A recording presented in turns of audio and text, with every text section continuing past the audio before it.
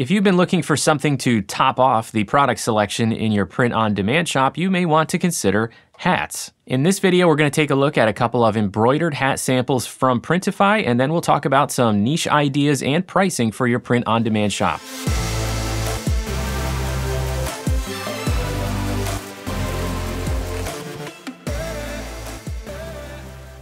Before we jump in, I want to mention that the sponsor of this video is Printify, and they provided these samples so that we could do this review.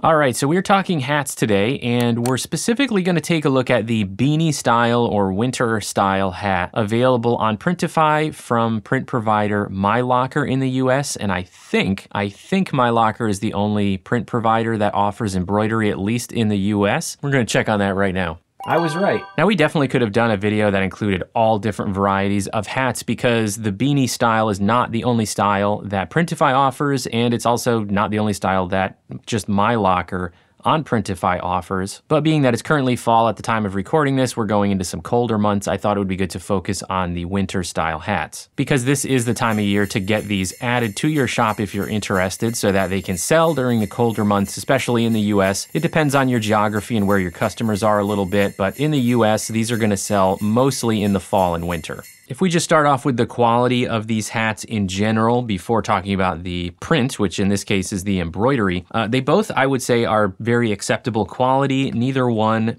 has any type of loose threads or, oh, I found one minor defect. There's one really long string on the pom-pom. The material is soft and it's quite stretchy, so there really shouldn't be any problem as far as fit goes for any adult. Let's talk about the embroidery now. So starting with the regular non-pom-pom hat, our black example here, the first thing that jumped out at me when I got both of these samples is that I do think that this has a pretty generous size printable or embroidery area. I've definitely seen some other embroidery print-on-demand products where the area that can be embroidered is really, really small, and so a lot of designs just don't work well when you have to make them that small. But I was very pleasantly surprised with how large it looks in person, and I think that this is a nice sized embroidery area. I also think the text embroidery came out very well. I have no concerns really with it. There are, maybe just a couple of spots where some of the black hat material shows through the white text, but nothing concerning really, and the heart area is a solid red, nice and filled in. Now, the one detail that I chose this design for a couple reasons. I wanted one that had text, and I also wanted one that had a little bit of small detail. And the center cutout shape in the heart is actually the shape of the state of Oregon. Maybe kind of if you look really close to it, you would notice that that's supposed to be Oregon, but it doesn't come out with super crisp lines. I honestly didn't expect it to. It was more of a test than anything else to see how that would come out. So I'm not really disappointed in the way it came out. I just wanted to have at least one example to show that you kind of need to watch how small your details are and how fine things get when you do embroidery designs. Now, on the pom-pom one, I wanted to go for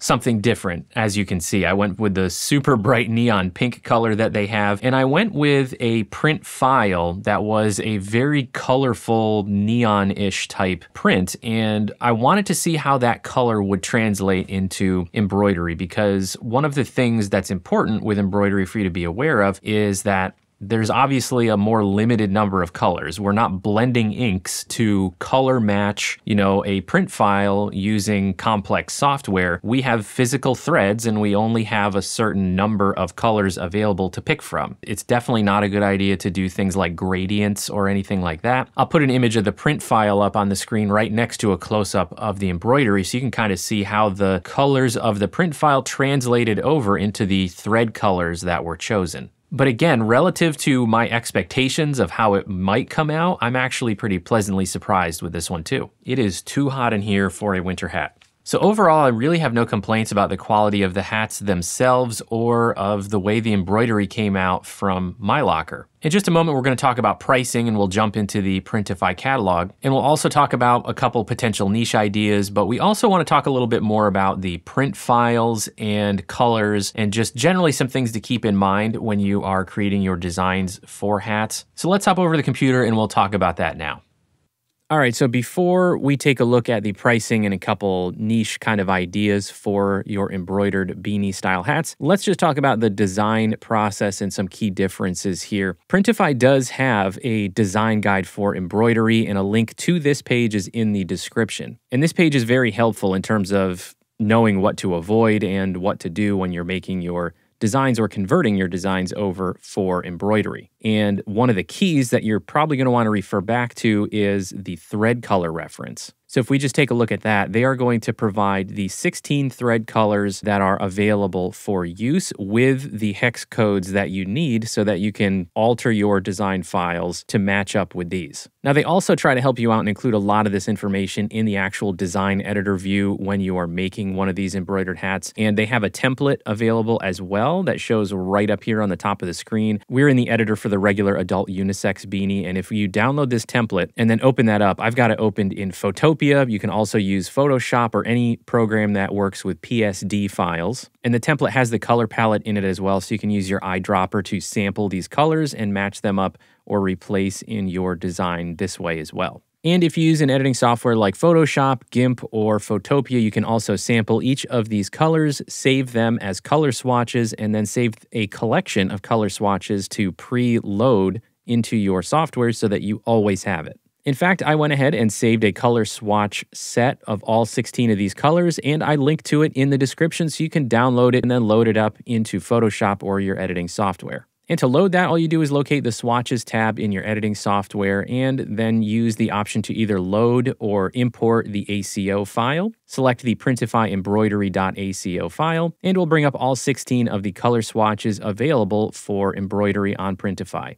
And again, as I mentioned, they give you a lot of information right here on the design editor view. So one of the things we also need to know is the file dimensions, and they give us that right here. They're indicating that the print area size is 1200 by 720. So that's considerably smaller than what we're used to working with as far as t-shirts, sweatshirts, and that kind of thing. But if you have a larger print file that really doesn't require any editing and there's no problem with the color matching or anything like that, then you can simply just use it in here and scale it down to fit in the print area. And if you don't do the color matching or plan for the thread colors, what will happen is what we saw with that neon pink sample that we looked at earlier, where they will simply match the colors in the print file to the closest thread color for you. And that's not a big deal if they're simply matching a super light gray over to white and you kind of expected that. But it can be a big deal if you are thinking you're going to get something like a teal green and it just comes out blue. And that's exactly what we had with this print file. I've opened the Boombox print file in Photopia, and the way that came out, remember, was blue and red for those teal and pink colors. Now, it just so happened to come out looking pretty good, in my opinion, on the hat that we received, but you don't necessarily want to take that gamble, so the best thing to do is to convert your colors to make sure that you know how it's going to come out. And using this Boombox graphic as an example, what we would need to do from there is basically just look at these color swatches and decide which ones do we want to replace in our print file so that we get the best result. Now in Photopia, I'm just going to select the color swatch that I think they used, which I think was the one called Columbia Blue, kind of the lighter blue. And then I'm going to use the paint bucket tool to fill in the teal green areas. And this is the color that they used when they actually made it. So I would have known in advance that this is how it was going to turn out if I had done this matching myself. I would also, if this was my final design that I wanted to use, I would also consider getting rid of some of those really small, fine details, just because we know they're not going to come out super clear. And if I really wanted an image of a cassette in the center, I might just go to one of my graphic sources and see if I can find a more simple graphic of a cassette with less fine detail in it, and then add my own simplified graphic of a cassette. So that's kind of the process you need to go through if you are using an existing graphic and you want to convert that over into an embroidery file to use for one of these embroidered hats or any other embroidered product. Of course, if you're creating the design yourself from scratch, say a text-based design to put on a hat or something like that, then you can just create the design from the beginning only using these colors, and then you won't have to convert anything when you're done. All right, let's talk about pricing of the two samples that we took a look at earlier. So we'll start with the regular unisex knit beanie. That's the one made by Port & Company and available from my locker on Printify. And this one comes with a Printify premium price of $11.30 and shipping at $4.50 in the US. And it is currently available in 10 different colors, so there's a pretty wide range available there. Now, if you don't have a Printify Premium account, these prices will be slightly higher. If you're interested in checking out Printify Premium, I have a whole video that talks about how it is absolutely worth it, even if you don't have a huge volume of orders every month. I'll put a link to that in the corner and in the description. And I also have a coupon code for you to get 30 days of free Printify Premium, so you get the better pricing for a month without having to pay for it. And during that month, you can decide whether it makes sense for your shop and you want to keep it, or if you want to cancel and go back to the standard free account. All right, so let's check the retail pricing for this. So $11.30 and $4.50 is going to give us a total cost of $15.80. So that's what we'll bring over to our Allura Etsy fee calculator. $15.80, and I'm just going to take a guess here at $24.99. We'll see how that comes out. $24.99 would yield us a profit margin of 25% or $6.37. That's pretty close to what I would call acceptable level of profit for an embroidered hat, but you could certainly go a little bit higher than that, try to get a little closer to 30%. So if we just went $1 higher, I think that would get us to, 28% profit margin, $7.27. Now, there are two other things we always consider here. One would be if you regularly place your listings on sale for, say, 15% off. If you run one of those sales frequently, you can certainly set up your regular prices to be a bit higher so that when they are frequently on sale, you're still getting that 28% profit margin. And this is the total price that we need to get for that profit margin. So if you don't do free shipping and you want to charge, say, $3 or $4 for shipping, then you can back down the list price by the same amount. And the pricing for the pom-pom beanie is pretty close to the same, but a little bit higher. It is $12.32 on Printify Premium with the same $4.50 shipping in the US. And $16.82 would be the total cost for these on Printify Premium. So let's just figure that one out. So if we leave it at $25.99 for a moment, that's going to bring us down to 24% profit margin because these cost about $1 more. So these you might be looking at more like $27.99 as far as the total price you want to get. That would get you to a 29% profit margin or $8. That's where I'd be pretty comfortable with these. And so again, if you want to do $3 to $4 shipping charge, you just back down the list price by that much. And I think in both cases, those should be fairly competitive prices. I don't think that is pricing itself out of the market by any means, especially because they are embroidered. Embroidery tends to command a slightly higher price than things that are printed. And keep in mind, if you do personalized products at all, if you do initials or names or something like that in the design, then you could certainly even bump that profit margin up a little bit more.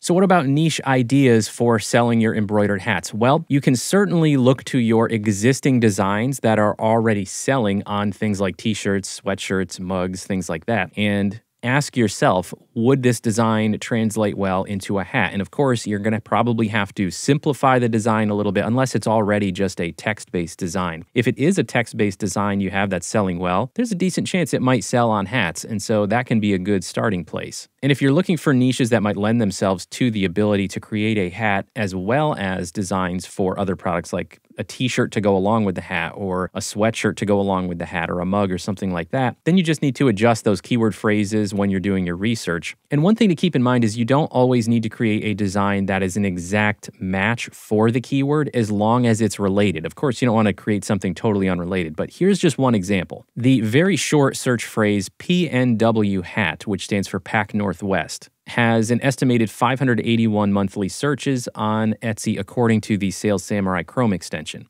And right now it's got just under 2,000 search results. Now, the actual letters PNW are trademarked. There's actually a whole bunch of trademarks that use just PNW, but that doesn't mean you can't use that as a tag and have a design that doesn't say PNW, if that makes sense. So let's just look at a couple examples here. Some of these are using PNW, and I have no way of knowing if they are the trademark holder for that specific graphic or just the letters PNW. But if we ignore those, there are a lot of other designs that literally say the whole words Pacific Northwest. And there are some that are very basic graphic designs that don't even have the words Pacific Northwest or PNW at all in them. They're simple, Northwest theme designs like this one here. That's just mountains with a stream in it. Or here's one that's the shape of Oregon with, a sunrise in it. And that one, I can tell you right now, this one here is an embroidery print-on-demand product. I know this thumbnail. This is one of the default thumbnails. So also notice one other thing here. Page 1 is littered with regular baseball-style caps and not too many beanies. Now, we didn't search for beanie. We just searched for hat. But that could mean that there's a little bit of a gap here, maybe some opportunity to come up with a few related but not trademarked designs on beanies beanie hats that would fit in this niche and be different than what a lot of these search results are. Another one that I stumbled across that has some potential to be created as part of a group of products like t-shirts or sweatshirts that would have the same design on them is actually the bride and bridesmaid matching themed products. And this one specifically, the phrase bride tribe, doesn't have a super high search volume. It's actually under 100 for several more specific search phrases. This specific one is one where like the bride would have a hat that says bride, and then all the bridesmaids would have a hat that says tribe on it. And you can see some of these are actually beanie hats that are embroidered and some are regular hats. So this is one that I thought it was just a good example of how you might be able to find a niche where you could create the hats as well as the t-shirts or the sweatshirts or the hoodies, and they would basically all have the exact same design on them without any difference. So there you have it, just a couple ideas to get the ball rolling, and I do think that the product quality is definitely up to par for your print-on-demand shop. The 2 samples that I got, I was very pleased with. Let me know in the comments if you already sell embroidered hats in your Etsy print-on-demand shop and how those products do for you, or if you have any questions about any of the information on the designing process for embroidery or for the hats specifically. Also, let me know if you'd like to see a future video about the other styles of embroidered hats that are available. Do me a favor and hit that like button if you found this video helpful so that YouTube can show it to more people, and hit that subscribe button so you can be notified when I come out with future POD Insights videos. Thanks everybody. See you next time.